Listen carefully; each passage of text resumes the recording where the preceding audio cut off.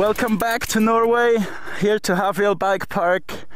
It's been the first time we've been here last year for the World Cup, and everybody was looking forward to come back here because this bike park is just insane, and part of it is the run into the start, and we just have to show you that as well, not just the actual racetrack, so you can see how the riders get to warm up.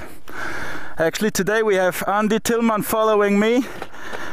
I'll do my best to drop him, but that's probably not going to be possible. Let's go! So I guess the riders are going to enjoy themselves on the way to the start here. Oh boy!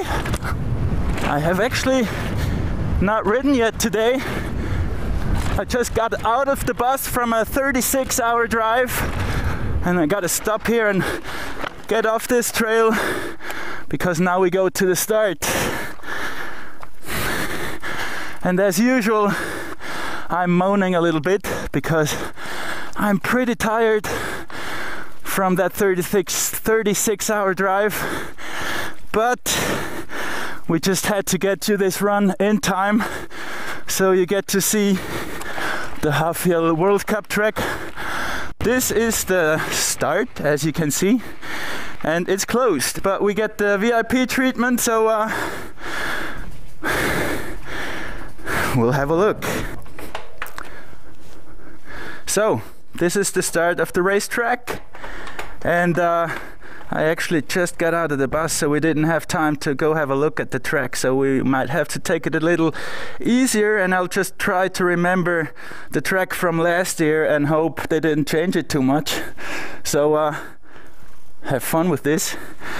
Alright, we start with the Supercross section right here, and this is probably the most fun of the whole track. We gotta keep it low because you're gonna fly way too far, and as you see they're still working on the course taping here, and it's getting a bit narrower here. Pretty hard light conditions, and I'm actually already happy that I'm on my 650B wheels. I love them, even so I can take lines that are actually not that smooth, but they're okay. Focus. All right, back out in the open. Little pedaling section here. Once again, the track is closed. Okay, back into the bike park section. People walking the track already.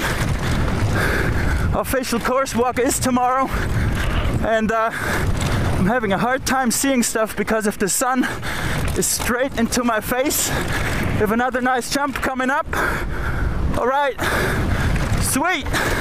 As you see, track is closed, and riders have to consider putting a bit more air pressure into their tires because of all these berms here.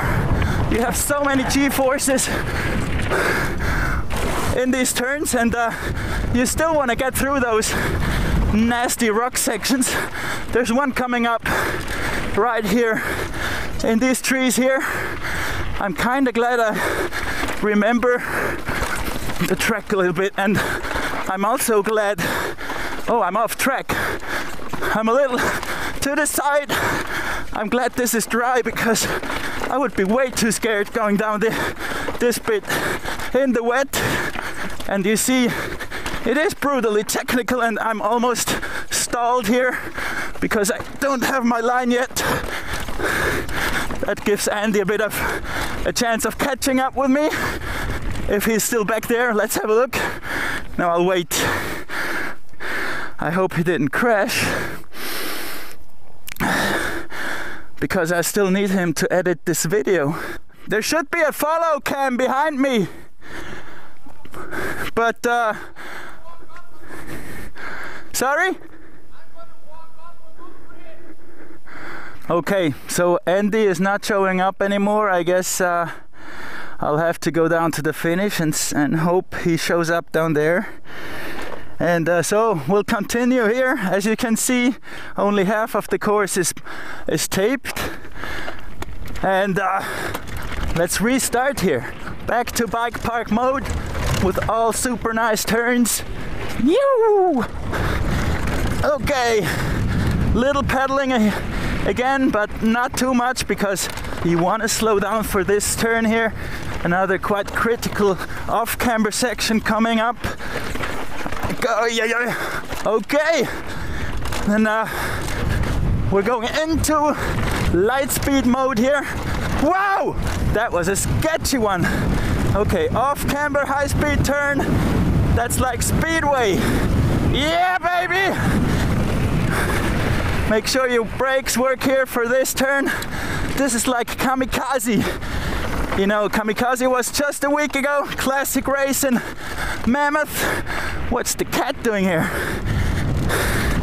Okay, back into a technical section. And I have no, whoa, this is a bit tight here. Okay. That was a fly in my mouth. And into the last quite gnarly rock garden here. Almost crashed. And this is where people will have to be fit, because after the whole trek going through such a gnarly rock garden, it's not gonna be easy. And now riders will get to sprint their ass off into the finish. I'm not sure if I should jump this, as I don't know how many people are still working here. Okay. And then last high speed turns into the finish area. Sprint all you got. And that is it. Now, it is still one of the funnest tracks ever. It's got everything in there. High speed, technical stuff, big jumps, a lot of fun. And it's gonna go twice as fast on Sunday, live on redbull.com/bike. Make sure you come and watch it. See you next week.